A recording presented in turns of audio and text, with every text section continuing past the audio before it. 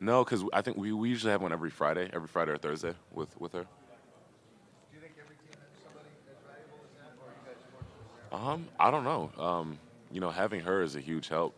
Obviously, especially at Notre Dame because the things that we deal with are, I don't think it's a lot like other schools. Obviously the academic piece is a huge part at Notre Dame and it's very tough. And she can even help with that side of it. She teaches a couple classes, so she knows what we're going through. Yeah.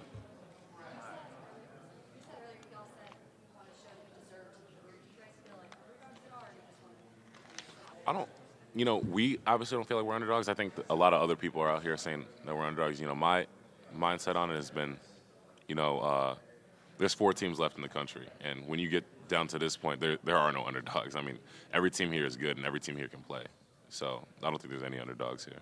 Miles, you say that, but at the same time, going back to even your media day and whatnot, it's been talked about with your Right. teammates that you're not the favorite, though. Yeah.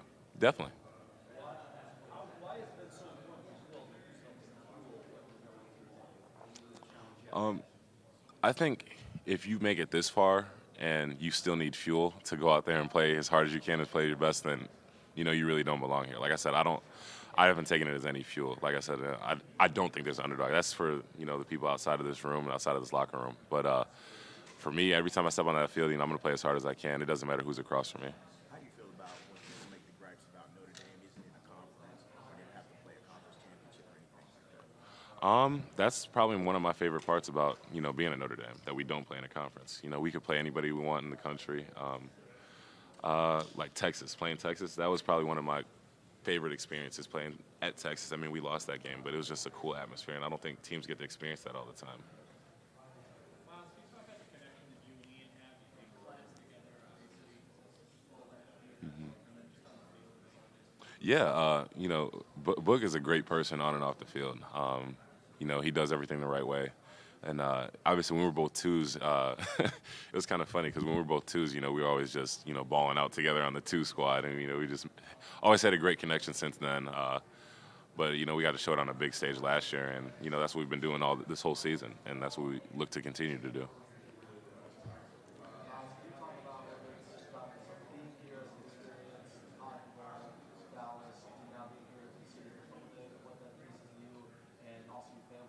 Yeah. It's my family flies in a little bit later today, but it's been a cool experience being out here.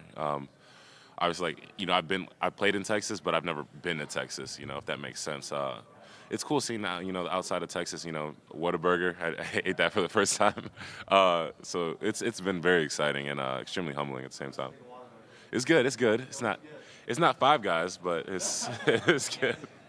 It's not Five Guys, but it's good. It is good. What you see today, Clemson isolates receivers and corners a good bit, and you get a lot of man coverage without a lot of help. Yeah.